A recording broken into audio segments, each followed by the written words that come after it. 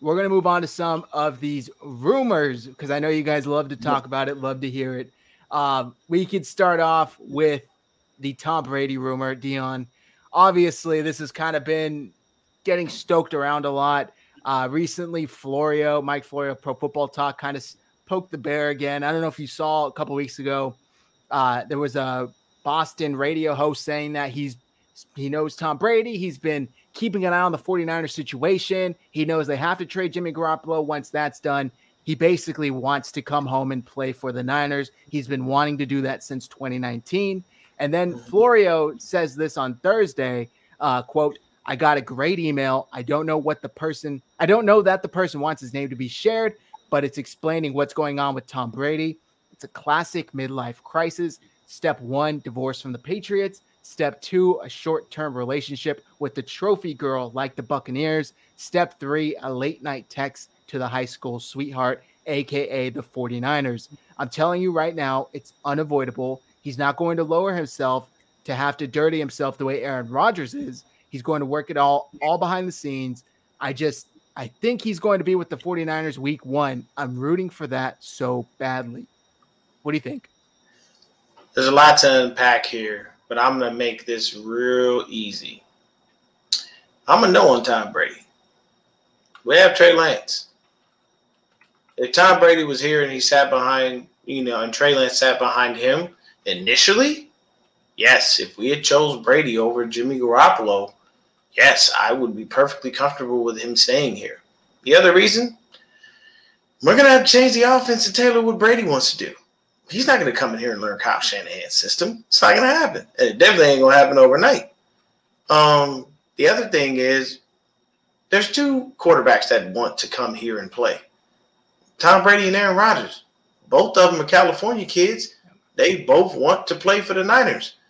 I mean, his hero is Joe freaking Montana. So, yeah, he would love to do that. Do we have a high probability of winning a ring with him? Yes, because Brady can galvanize the troops. Brady is a leader. Brady is vocal. And Brady owns his shit. Here's the thing. I don't like it. I just don't. I can't roll with the Tom Brady thing. Like I said, changing the offense to tailor what he wants to do. Then on top of it, sitting Trey for another year. So he has basically 3 years without playing football. Yeah. Because, 2 games and a little bit of preseason, that's really not much.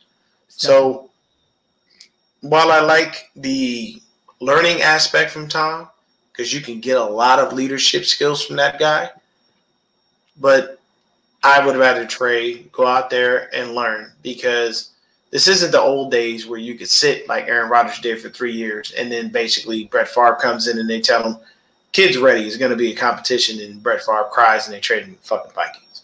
We're not going to do that. I would say go with Trey Lance, start the season, and just completely go ahead and go with it. So here's my thought, and then we'll get to the super chat from Fernando. Mm-hmm. When I first heard the Boston radio guy talk about it, I thought, hell yes, this is a ring, all but guaranteed a ring, right? I thought that the 49ers were dumb to turn him down in 2019. To be 100% certain, I thought it was the right choice at the time. So who am I to say it was dumb? The year we had just seen from Tom Brady in New England was not great. So I thought he was declining. He proved everyone wrong. He proved that he still had it. He arguably should have been the MVP this season. And looking at the way the team was this season, if they had Tom Brady, I think they win it all. I don't think that's a question. I think if you swap Jimmy and Tom, all other circumstances remain the same. The 49ers are sitting at the wing right now. But with all that being said, after I sit and think about it, the same things you just talked about, Dion, Trey Lance being 3 years out of football, having to tailor the offense, basically it's too much to ask. And not only that, but you're going to have to give up a draft pick because he's still under contract. They didn't release him. They just put him on the retired list. And then you're going to have to pay him. Does he come for the vet minimum? I don't know. I doubt it. I don't think he would. And then not only that, but what else is he going to expect? Is that relationship with Kyle Shanahan going to work? Kyle Shanahan's a complete control freak. seems like Tom Brady is as well. He wants to have full control over an offense. Kyle Shanahan's not willing to give that up. So I think the 49ers are best right now, and this could very well come back to bite me in a year's time. I think they're best with Trey Lance. I think they're enamored with him. I think that they love what they see, and I think they're right in doing so.